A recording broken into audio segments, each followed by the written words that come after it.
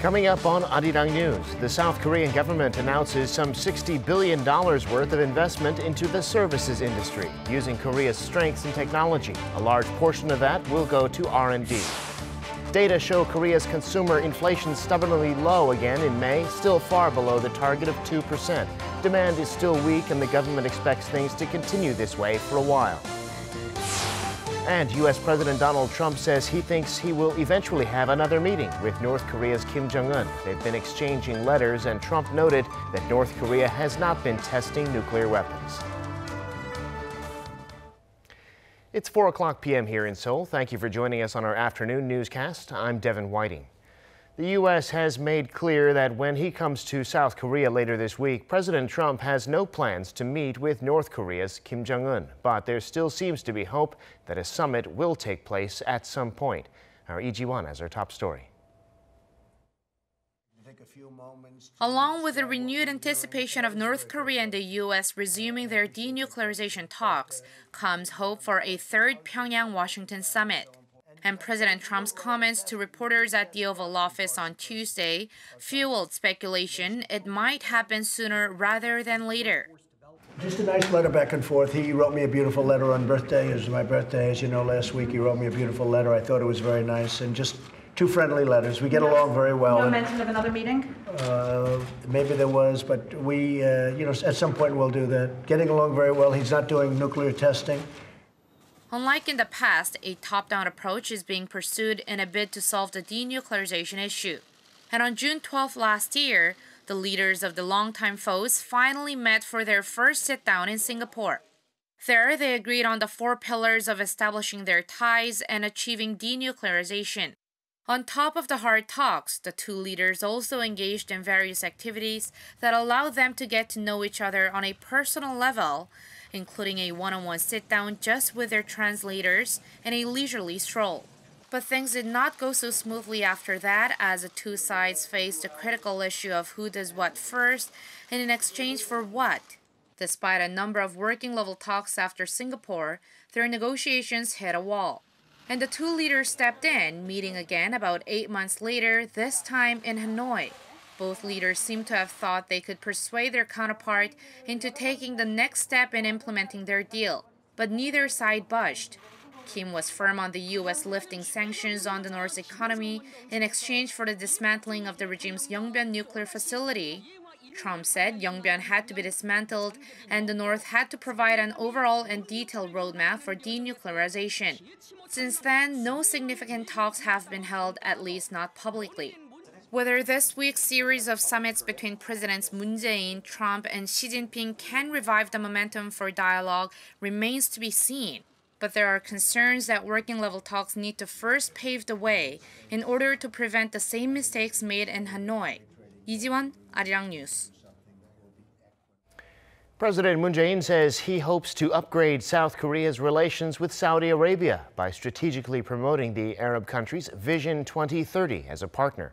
In a meeting today in Seoul with the Saudi Crown Prince Mohammed bin Salman, the Korean leader proposed that the two sides work to establish stronger ties with each other. Vision 2030 is one of the Crown Prince's economic reform plans aimed at diversifying Saudi Arabia's economy, including sectors related to culture and creativity. The president said he hopes relations between the two will grow stronger, to which the Crown Prince said he hopes to see stronger economic ties between their firms. At the G20, President Moon had been hoping for one-on-one talks with Japanese Prime Minister Shinzo Abe, possibly to talk about the two countries' dispute over Japan's use of Koreans for forced labor during wartime. But it looks like there will be no such meeting after all. Park Hee-jun has more. President Moon Jae-in's packed schedule for the G20 Summit in Osaka has an unwanted gap. A gap that was supposed to be filled by a meeting with Japanese Prime Minister Shinzo Abe. According to a senior Blue House official, South Korea proposed holding bilateral talks but heard nothing back from Japan. Bilateral relations have deteriorated sharply since Seoul Supreme Court ordered Japanese companies last year to compensate Korean victims of forced labor during Japan's colonial rule. Japan has repeatedly called for an arbitration panel involving a third party, to which South Korea is yet to respond. South Korea has also recently proposed settling the wartime labor dispute for a joint fund between companies from both countries to compensate the Korean victims. But this was also rejected by Japan. Observers have speculated that this is a reason Abe has decided not to arrange the talks. But this leader-to-leader meeting was seen as the best chance the two sides had to narrow their differences on the issue. With diplomacy moving with the Blue House at the center and with all authority given to President Moon, the president needs to be the one solving this issue. We can't say that the top-down approach is the best way, but this situation can no longer be resolved at the working level. The leaders have to meet and solve it. Observers say that the government could seek to hold a summit after Japan's upper house election on July 21st. This is out of the belief that Prime Minister Abe is unable to be flexible ahead of the election when it comes to the sensitive political issue of South Korea-Japan relations. But the senior official also says the possibility of a one-on-one in Osaka cannot be ruled out completely. If Japan requests to meet on the spot, the official says that the top office will accept. But seeing that sufficient time and preparations are needed for the meeting to provide a tangible answer to the strained South Korea-Japan relations, the anticipated breakthrough could be unlikely even if an informal meeting does take place.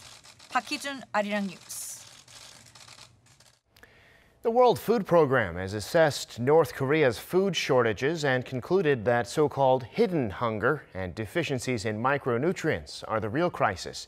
James Belgrave, one of the WFP's officers that visited the North last month for an on-site assessment, wrote on the UN agency's website that the diets of North Koreans are largely limited to rice and kimchi or eggs, far from balanced and nutritious. He said what mothers and children eat during the first 1,000 days from conception to the child's second birthday has a lifelong impact on a child's growth, but mothers struggle every day to find enough food. Belgrave said that regardless of the geopolitical situation, humanitarian work in the North should be allowed to go ahead unimpeded. South Korea is gearing up to host its largest annual sports competition, the National Sports Festival, which will take place in October in its 100th edition. The Seoul Metropolitan Government says this year's event will see some 30,000 athletes compete at dozens of venues in the capital for a week. To celebrate the festival's 100th anniversary, a torch relay will take place throughout the nation, starting from places including Dokdo Island and the Truce village of Panmunjom. In a first for the event, the Bank of Korea will mint 10,000 commemorative coins. Monsoon season has arrived here in South Korea, coming later than usual. Heavy rain is spreading across the nation today, so take your umbrella if you're planning to go outside. Kim Yo-sun reports. The heat advisory issued for Seoul and other inland regions on Tuesday will not last long, as this summer's monsoon season begins Wednesday. Bringing rain to Jeju first, the monsoonal front is moving in a northerly direction. It's expected to drop heavy rain on Korea's central region beginning Wednesday evening. Forecasters say this year's monsoon season is starting a week later than usual. It's also the first time in 12 years for the monsoon to hit Jeju, the southern coast, and the central region on the same day. With the monsoonal front traveling north, it arrives in Jeju early Wednesday, the southern coast shortly after, and the central region by the evening. The downpours will end on Thursday night, beginning from the western coast. The monsoon front is expected to dump torrential rain of more than 20 millimeters per hour on some regions. The Korea Meteorological Administration says heavy rain of up to 80 millimeters is expected for Jeju, the southern coast, and near Chirisan Mountain. 10 to 40 millimeters is forecast for Seoul and other regions. Another monsoonal front is forecast to arrive this weekend, bringing heavy showers to parts of Korea's southern coast. Kim Yo-sun, Arirang News.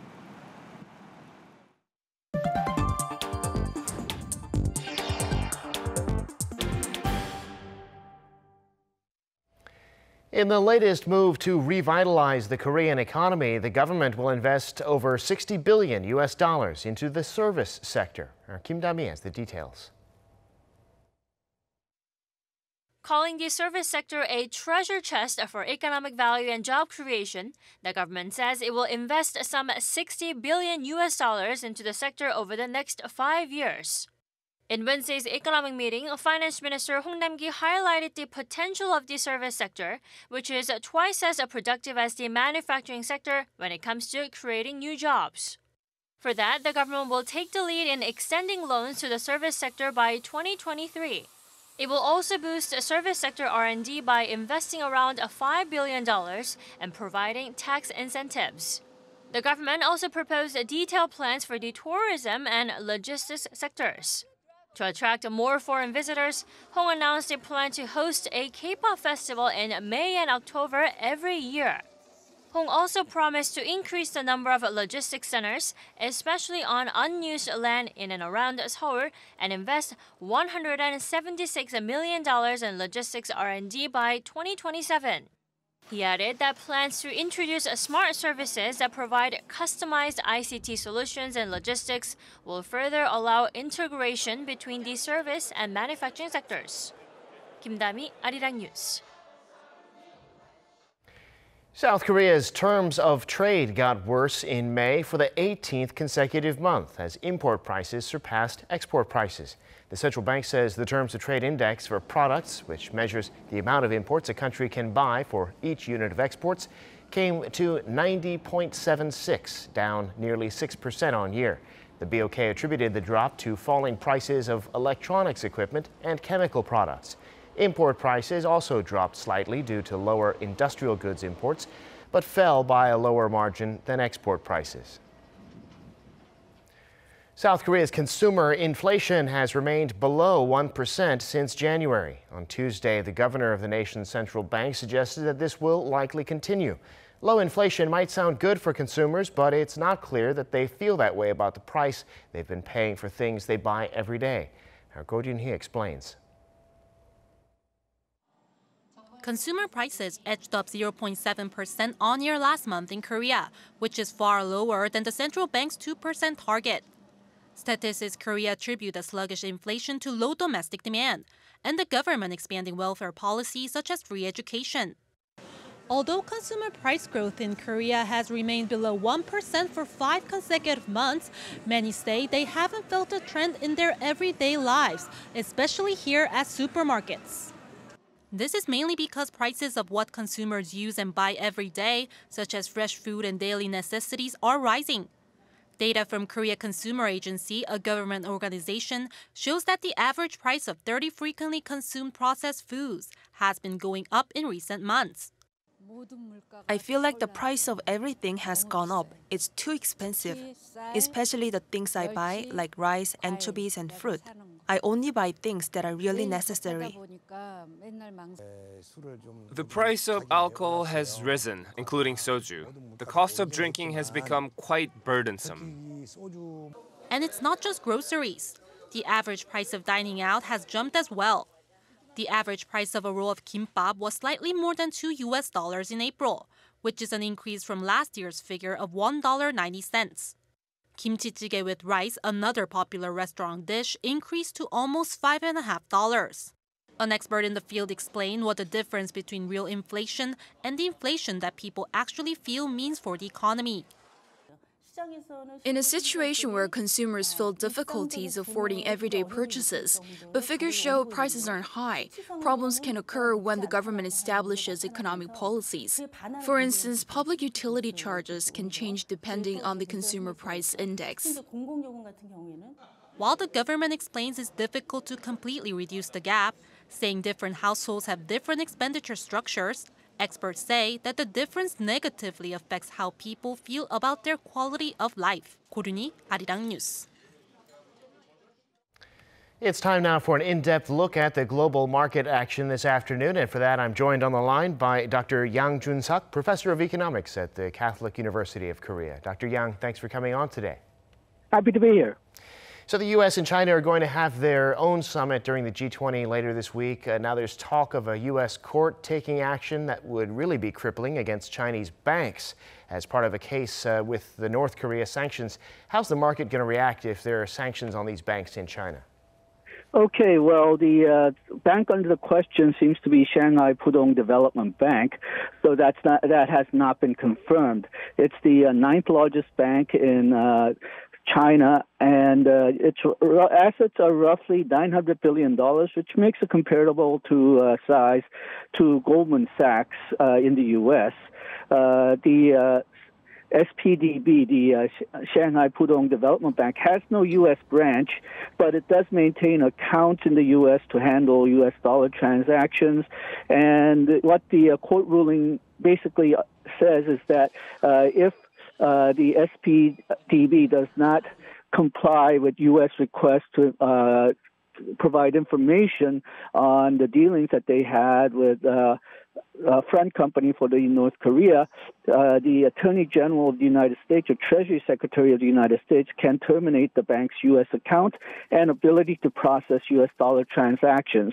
Now, if this was an international bank, that would basically mean it's a death sentence for that bank.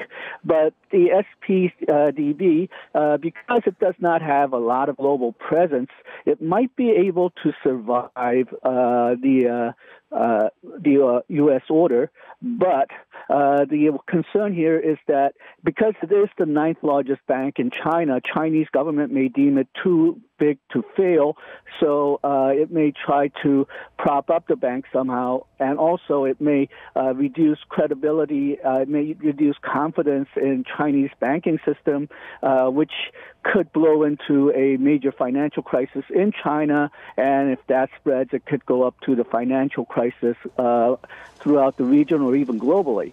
But perhaps the concern here is that even though there is that large risk, a lot of U.S. congressmen, as well as the Trump administration, is looking at this measure seriously because they want a harsher crackdown on North Korea. Got it. That'll be an interesting dynamic there in Osaka coming up. But now looking at South Korea's exports for a minute, the U.S. has lowered its duties on Korean steel. The steelmaker POSCO had given up for a while, but will be looking presumably to go back to shipping to America. Is the Korean industry breathing a sigh of relief right now? Okay, well, if you get a bit more technical here, there were two types of tariffs that were hit on POSCO and Hyundai Steel. First is anti-dumping, which means that U.S. believed that these companies were selling steel too cheaply in the U.S. And then there's countervailing tariffs, which means that the U.S. is putting on tariffs because they believe that Korean government was giving unfair subsidies to these companies. Now, the ruling by the U.S. basically raised the anti-dumping tariffs slightly, but reduced the countervailing tariffs greatly. So overall, the tariff burden on these two firms came down. And that should give more room for these two companies to export. There's an interesting aside here. There was an interesting case decided by the U.S. Court of Appeals on the 21st, which basically pitted U.S. steel companies against Korean government and Korean steel companies. The U.S. companies were claiming that Korean government was giving subsidies to Korean steel companies through low electricity rates, but the U.S. court found that to be the wrong criteria to use. So that may be part of the reason why the countervailing tariffs have been lowered, not only for the Hyundai and POSCO, but also for other Korean steel companies. But having said that, Korea is still subject to the steel tariffs that Korea and President Trump negotiated. So even though Hyundai and POSCO are now going to be able to export more, it will still be limited by that by that quota, and that means competition among Korean companies rather than competition between Korean companies and foreign companies. Well, in another U.S. issue, the Korean government's asking the U.S. to get rid of the safeguards it put in place last year on washing machines from Korea, saying they're not hurting American industries. Now, Korea will be looking to win at the WTO on this issue as well. What's going on here, and how do you see it working out? Okay, well, washing machine safeguard is not even popular in the United States. The recent study that came out in April says that after the safeguard on Korean washing machines, the washing machine prices in U.S. rose by 12%, and interestingly, the dryer prices went up by 12% as well. And the study basically concludes that there's not enough competition in the U.S. washing machine industry, and that's why the prices are going up. And it's the consumers who are paying for this.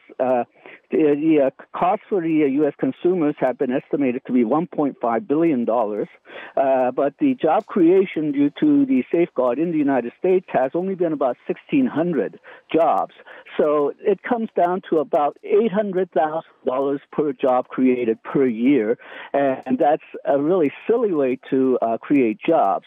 And even worse, last year, the company that headed the attempt to put safeguard on Korean washing machines, Whirlpool, did not make a profit, though they may be doing better this year.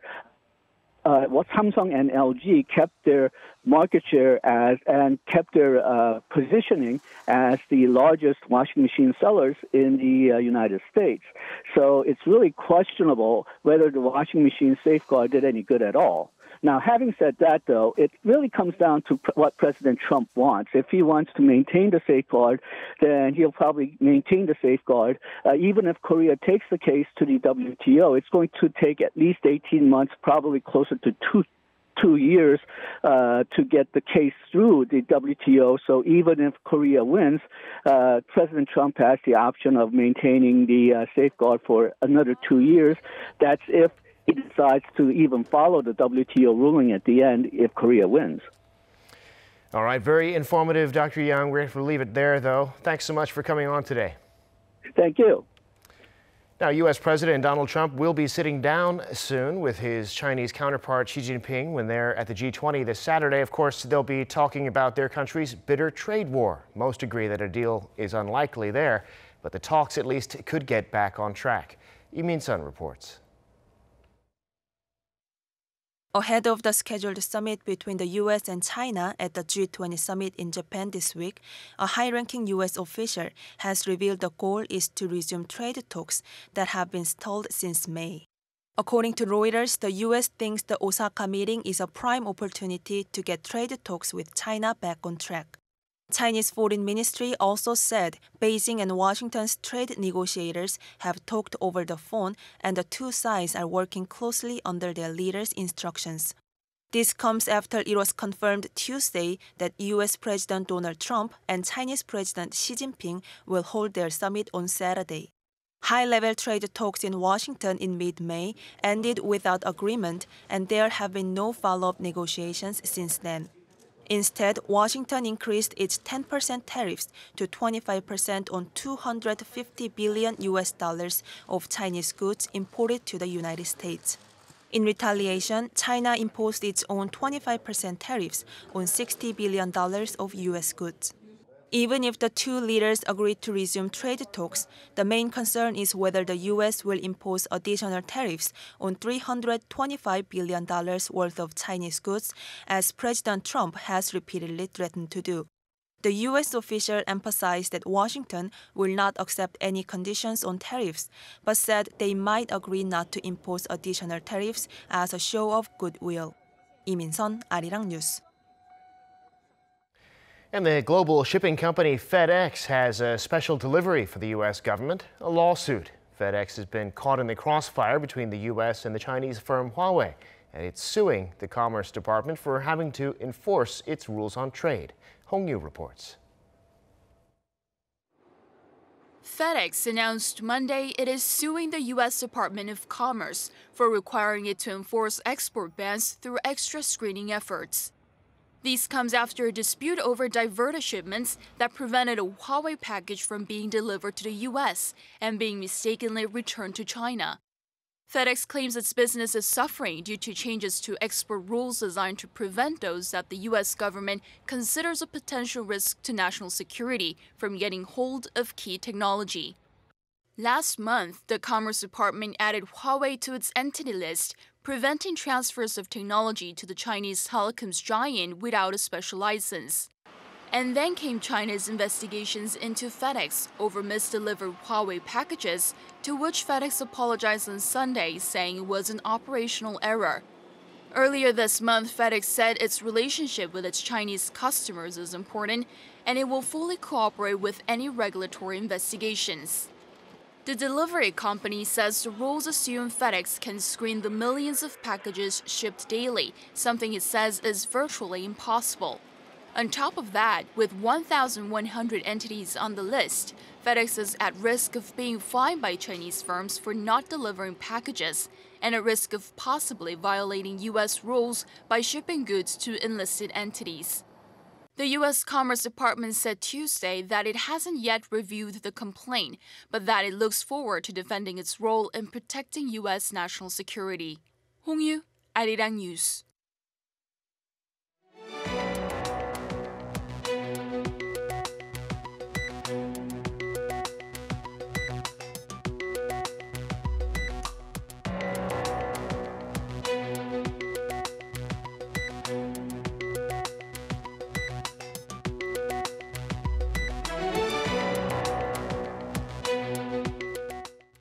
And that brings us to the end of this newscast. Thank you for being with us. More live news coming your way at 7 p.m. Korea time.